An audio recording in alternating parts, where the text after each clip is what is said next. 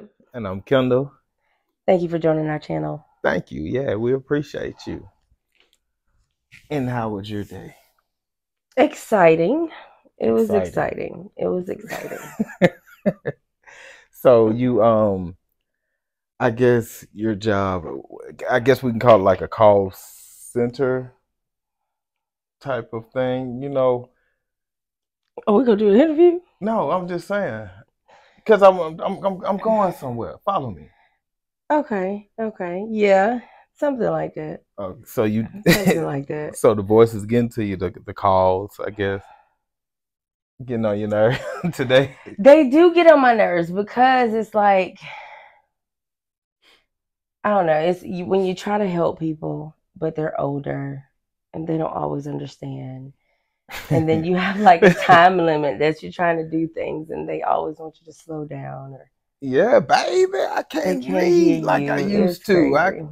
I get it. But see, probably for being patient with them, most definitely it's gonna come back around because that time is approaching for us all. I know, and I try to think about that because I'm like, because karma is crazy, so I try to be like really nice. I thought you were gonna say the word karma is a B. No, like it's crazy because I try to be so nice to people because I'm like, what if I get old one day and people, I don't want nobody to be mean to me just because I can't hear you or just can't, like you're talking too fast and I really can't hear. And I'm trying to understand why you called me in the first place. And and then they deal with like people trying to like scam them and stuff like that. And it's terrible. So you have honestly, to be patient. I don't think it's gonna get better. I think it's gonna get worse.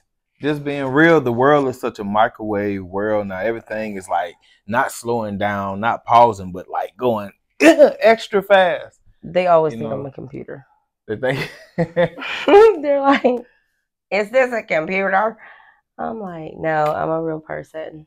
They got out there being careful. Yeah. Too many scams out there. If I was them, I think I would think the same way. I would be like, just be suspicious of everything across the board. Just everybody that call. Who you? What to say? You should be. I have heard a couple people that have said that people have called them and they have given out information before and people have gotten into their bank accounts and taking the life savings. And, I don't know how much they took personally, but I know like it happens for real. It hurts. It happens for real. And it's like, you're too old to make that back. You're too old to make it back into the workforce.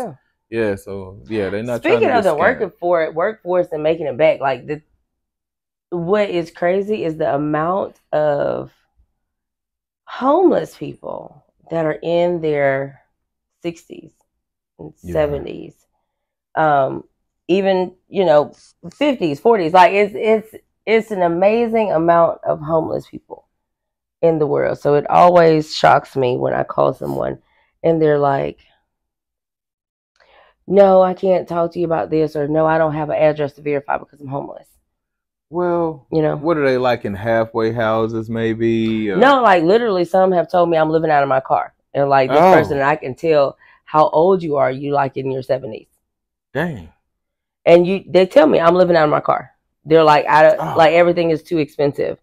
And they're like, well, and then some will go into telling me a whole story. Like, I worked all my life and then all of a sudden this medication I was taking, or I had an accident and now I can't work, or something has happened to where they can't, make a living for themselves that they've always made. And so whatever retirement or whatever they had is apparently just gone.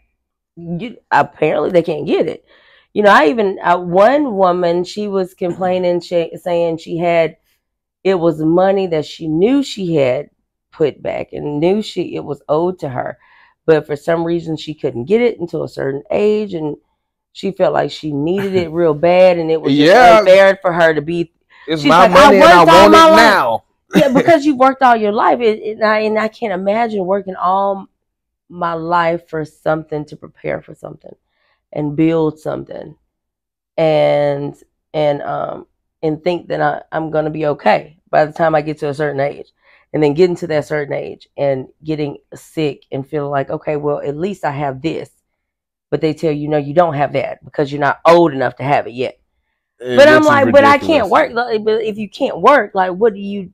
It's like these people are stuck in like the middle. And it's like, it's a little part of society that just gets stuck. And these people have worked all their lives. And then now they're like, it's usually between like 60 and 70-ish. And they're like, I wonder what would be like I know we have like I'm a solution guy. You already know that.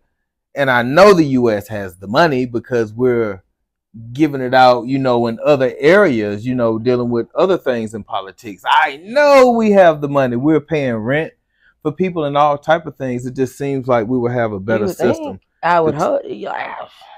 It's like we don't honor our elderly like they do, like I've seen in other cultures, you know, where they hold the elders at high regard. It's like when you get old in the US, it's like, oh, Biden, no Sleepy Joe, you know, because he's older. You know, they even get at Trump because he's older. Some people, I've talked to a handful. I've talked different ones. You know, it's a list. So it's like their children really do take care of them, like really do everything for them and take care of them, like everything. And then some are really well off. They're like, hey, I'm traveling the world. You know, I'll be back home when I am back home. You know, I'm enjoying life. I'm right now I'm sitting on the beach. Yeah. And like this is I'm enjoying life. Or I'm in my RV and I'm doing this, and they're just enjoying life. That's like the chosen few, you know, because it's hard out here. Few. And when you get older and the money is low, I mean, maybe you don't have the money to afford to be able to go and search the world. And then you have those that even if they have a home, their home is damaged and need work, or their home is that's all that they can afford, and it's hard for them to get food and things like that. But it's interesting because there's a lot of different programs that do food stipends and things like that for the elderly. So they do have different programs and things, but insurance is high. Yeah. Insurance is expensive. Really high. It's stupid high. Yes, insurance is expensive, but then I think they do get there's some benefits that you can get as an that I think that the government will pay most of it. Like you have parts that the government pays that you know you don't have to pay as much. I guess based on your income or something like that. So you'll be eligible for like free. That's or subsidized healthcare, subsidized or something like that. But it's a lot. It's a lot. So you hear a different range, but it always surprises me to hear someone that is in their 70s tell me that I'm living out of my car. That's a hard pill to swallow because, like, where's your family? Where are your kids? Where are your grandkids? Where's your, you know, like, what happened? But on the flip side, living out of your car, it depends on how you're living out your car. Because these days, people will say, I'm living out of my car, and they're living great. They are, but they got the know-how. What if you don't know how? You know what I mean? Like, some people just have that know-how and that get up and go. But, like, the more I live, I've bumped into some people that just don't have that get up and go, that drive. Like, even if they don't know how to do it, they're going to figure it out and they're going to go to building. Some people just don't, you know, have that in them. You know, especially when you get older and things are a little bit sore and stuff. It looks real cool on YouTube. It does. But it's like you got to have some type of know-how to put the shelves in the way that they do in these vans. Man, and it's the great. Sinks. It's great. Stuff. It is great. Y'all that are doing that, that are out there like really like redesigning a van and RV and like living out of your car. It's great. It's cool. It seems cool. So freeing to me. It's almost like. That's what some homeless people say though. They said that like, especially the ones that have the privilege to stand on beaches. It seems so freeing to me. It's almost like, oh no. So that's what you want to do? You know, we get the kids in school. You want to like just. Man, you know, I've already told you I would love an RV just to travel and just say book it, let's go. Like I'm down. I'm ready. My bags are packed. Literally, like packing the bags. I mean, what you talking about? Are we talking about open? Life is a highway. I'm talking about USA, or are we talking about you trying to send me on some Nature Boy type stuff? Because it didn't. No, I do want to go like all. I don't know. I want to go see so many places. I want to see so many places. There's so many places that I just want to see, or even like drive through. But again, you got to be careful too, because you know we can't just be driving through everywhere. Nah, we can't. We can't just be driving through everything. And not welcome everywhere. No, for one, you're not welcome everywhere, and then for two, like it's like I do want to be able, and then maybe that's just an Alabama way of thinking. And that could be that too. What if that's just literally? What if that's just an Alabama way of thinking that we're not welcome everywhere? What if we really are welcome in a lot of different places? And we may be welcome in a lot of different places, but one thing I do know, a lot of people ain't welcome here in Alabama.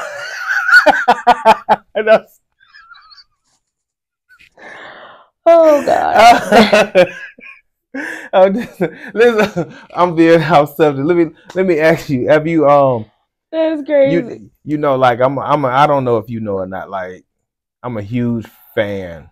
Used to be a fan of Diddy. I'm not gonna say just a huge fan because I was crazy about Pop. Oh God! I was crazy about Pop, but then Biggie came and I was like, oh damn, I'm torn between the two. And Diddy was just dancing his ass around on screen. I was like, you know what, this dude cool. And I started watching Making the Band, and I ain't like the way he was treating the band, but I liked his swag. I liked the Farnsworth Bentley. So I said that to say this, you know, I'm curious to how you feeling about. Now let me tell you this about Diddy before I ask you how you feel about what's going on with him.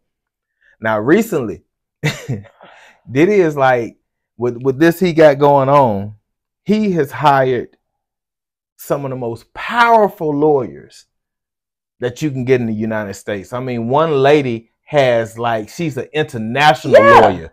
She has security levels like the military. She can get access. So it's like, he made it. So are you acting guilty or not? No, he's acting safe. Yeah, acting safe. That's I'm just safe. saying you go. Okay. With okay. With the Diddy thing. Oh Lord. He has the same lawyer that defended bin Laden's right hand man. Like these are lawyers that defend people that the public clearly thinks is guilty. You feel me? He has a lawyer that defended bin Laden's shoot man. He's you feel smart. Me? So he's smart. I'm sorry. He's smart. He's smart. To the Diddy jet. No, I'm sorry. To the Diddy jet. He's smart. He's really like literally. He is smart. I'm sorry. He's smart because I don't know. When you have been rich that long, I really just feel like when you have been rich that long, you're in a different world. And I really believe that I don't think he did everything that they're saying he did in the manner that they said he did it. I think better really not have over exaggerated to a certain extent. I can see that. I can see them going. Nah, I believe he'll freak. Oh, he a freak. Oh, yeah. A super freak. Yeah. Super freak. He's super freaky. Yeah. Can't stop, won't stop. Take that. Yeah, he with all that.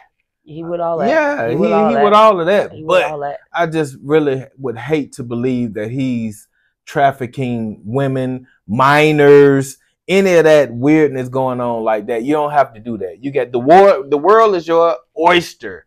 Dude, you're listed as a billionaire. Whether you're one or not, I don't know. But you're listed as a billionaire. You got your pick of whoever you want, even men, and that's fine. But you don't have to get women when they're at their lowest or manipulate women and get them to sell themselves and their whole essence for what? For a good time, for a party or whatever. So I hope he ain't doing it like that because I like Diddy. No, I honestly don't. I don't think he was doing it like that. I think it was all fun and games until y'all. Not y'all. I think it's all fun and games until you found out how he was. I think it was just like, okay, I get invited to a Diddy party. This is great. This is awesome. Let's go to a Diddy party. Till they pull out that big old diddler. Until Diddy becomes Diddy and he gives you these rich vibes. And he's ready to diddle. Like these vibes you ain't never been on before. Like this is a whole nother trip that you ain't never been on before, and I think you just wasn't ready for the ride. And Cat Williams said that I ain't gonna say Cat say you got to tell him no. It's been stated that he's aggressive. Like, he's not one of them guys that you'll be like, nah, Diddy, I don't want to give up the cheeks. No. He's like, really. Right. But see, my thing is, there's people that literally said, hey, I know when to leave. And see, the ones who stayed, why you ain't know when to leave? But now, okay, I will say, you at a Diddy party. Some of the most influential people in your field are at this party. You know, things finna get a little crazy, a little freaky or whatever. Let's just say you like Uncle Luke. He say he left. Wow. You are OG in the game. You've been in the game. You've been getting money. You know how things go. And if things finna get too freaky for Uncle Luke, then yeah, it's probably finna get bad. But I can see a newcomer that's like, man, been trying to get it out the mud. This all he ever wanted was a deal. Or all he ever wanted was to be a hit producer. Or all she ever wanted was to be a video girl. And this dude like literally holds your future in your hands. It reminds me of the episode with Everybody Hates Chris, when Chris was doing everything that black quarterback told him to do. And he'll say, my man. You know, that's all he would reward Chris with, was a my man. But the perks of being the football player's friend and being his little dude boy was he didn't get his butt beat up by the school bully. You know, he got girls to speak to him and stuff.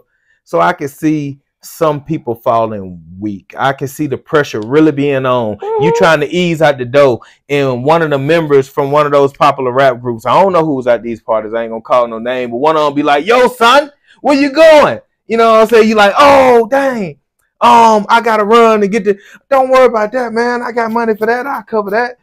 Oh, but then my mama called, she needs some food, I Uber some food, man, don't worry about that. It's like every time you come up with a lie, they got a solution for your lie. You know, oh man, my eye missing. Oh, we got 2-3 eyes in the back. Girl. Okay, I'm a woman. You surely wasn't gonna go nowhere. So but see, no, I you know, women have been in situations to where, what if you're on a bad date, or if you're on a bad at a bad, you know, pretty much at a bad date. So if you're on a bad date, like, you know how when it's time to go. You know when it's time to go, when things get a little weird. It ain't just like walking out a regular party. This dude stays on a damn, like he stays in Neverland. It's a whole ranch. It's huge. You got to get past security and all the other folks. And you just going to run out of there. Now, what happens if ain't nothing happened at this party? Everybody probably just had a little regular orgy. They get back to business. Did you say regular orgy? Well, you know how they get down with the dope. In the dope and the fun, you know, they have a regular old orgy. Nothing bad. A regular old orgy, like you said, you done before. Like, wait a minute. No. You just said it's regular. It's just a regular old. Wait a minute. Like, wait a minute. What you mean regular old? Lord have mercy. None of them are regular and old to me. No, don't put me in it. I don't want to get diddled by the diddler. I'm just saying, you know, God. What if nothing happened and the next week they got a studio session? They need a producer. They need a background singer. They need a dancer. And you ain't in the cool kid club no more. Because, you know what I'm saying, you vamped out on their ass. And they like, see, man, you should have came through, man. You know, afterwards, we just ran the Waffle House and just kicked it. Then you like, dang. You know what I'm saying? It's like, I can see, you know, people in New York, they be go-getters. They be real hungry for bread. You know, and I can see a young kid coming up, making beats, rapping on the corner, and Diddy is acting like he gonna give you a chance. You know, now I ain't saying that's gonna make a man. It wouldn't make me bend over, but I can see it. I think I understand. You know, the pressure they might have been under, because it's cold out there. It's cold out there in the streets. I understand the pressure. Yes, I understand, but the pressure. But the thing is, it's like a pimp almost. It's like Pimp Daddy Diddy. I guess you could say that. And then you kind of forced into doing something that you didn't really want to do. And so after it's said and done, you can say that you were forced into it technically. Yeah, you know, and that's why that's the thing that they're claiming. They was like groomed. They're being forced. You know what I'm saying? This is like a real thing that they're claiming. You know, it's such a word. Groomed. Yeah, that is a word for you. You know, I was being groomed. I wouldn't. Groomed. Well, why was that terminology placed there? I groomed the hell out of you. I groomed the hell out of you. That's how I got you for so long. I gave you a good grooming. You know what? Shut up. For what? Just stop. I'm just saying, I gave you a good one, didn't I? No after work kiss or nothing. You ain't even greet me and say, nah, I don't get nothing because we on the TV. Nah. That's enough about P Diddy, man. That's enough. That's enough about P Diddy. Another thing we got going on is these extra channels we're doing on YouTube. You know, the extra content that we're doing. Can I go a little bit deeper? You mind? Okay. The Faceless channel. We're working on some Faceless channel content. But it's not like your regular Faceless channel content ran by all AI. So no. Like, well, yeah. Let's just start there. This is true Faceless content. Because the Faceless AI content is out of control. Let me just say that is out of control already.